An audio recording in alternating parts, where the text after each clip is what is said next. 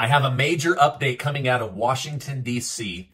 Republican Representative Matt Gaetz says there is more than enough evidence to impeach Joe Biden from office, or at the least open up an impeachment inquiry so that there can be discovery to discover whether there was a true crime or not.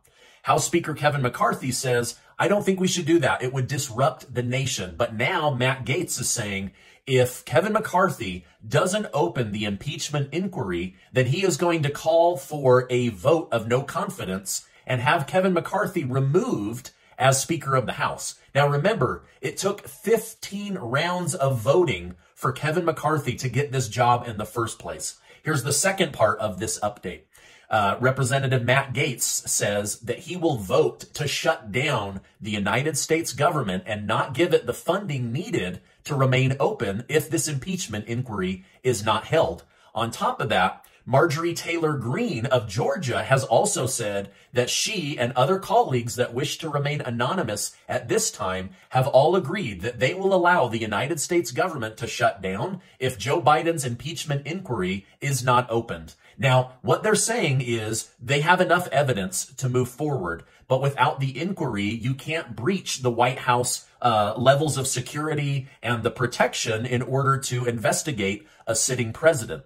Now, on top of that, Hunter Biden, it was announced, is going to be indicted before the end of September, and that he will most likely serve up to 10 years in jail. Now, some believe that he's being thrown under the bus in order to protect the president from being investigated. He's literally sacrificing his son in order to stay in power.